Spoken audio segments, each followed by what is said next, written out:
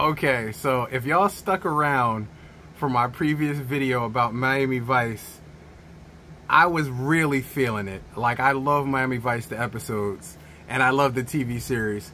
And I was talking about the episode where Al Bundy, Ed O'Neill was in one episode.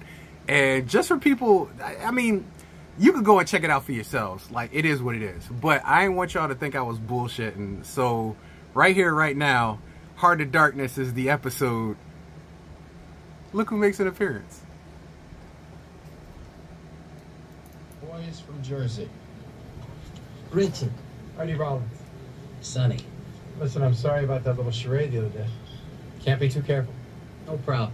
Come on, I got a booth in the back. Right. I understand you've got a chain of theaters up north. I tried to tell y'all. No cap. Bro, no cap. You would not believe the amount of stars that was on Miami Vice, but I just had to show some people that I wasn't bullshitting about Al Bundy. Ed O'Neill was in fact a drug dealer on Miami Vice. This is way before Married with Children. Like I said. And the funny part is you want him to do something funny because you know him for Al Bundy. You don't know him as the dramatic actor, and he does have dramatic acting chops. I'll give you one more little second of it. 6 theaters, 14 retail stores in Jersey, New York, and Massachusetts. But we're running a little short on solid programming.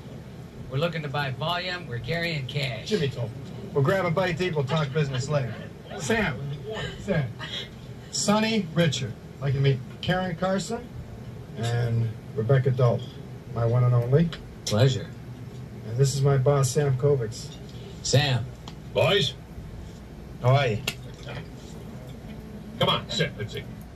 You can see the same Al Bundy smile and laugh. And now this is serious. This is not a comedy. This is serious. But when you see that Al Bundy smile, that...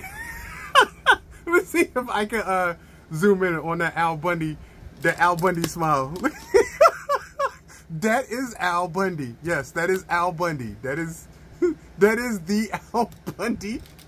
We know him for Polk Eye, 4 touchdowns in 1 game. But yes, he was in another world a drug dealer on Miami Vice. I just had to show y'all that shit. That to me is absolutely amazing. So y'all see, it was no cap. I'm serious. Go and check out Miami Vice for yourselves. You would not believe the stars that was in it. Over 400 stars over all the seasons. You need to go and check it out. It's almost like a Where's Waldo. Every episode has a star in it. Just go back and check it out. Like I said, this was before all the procedural cop shows that you guys have now. This was the forefront. This was the foundation so that you could have these shows. Go and check out Miami Vice.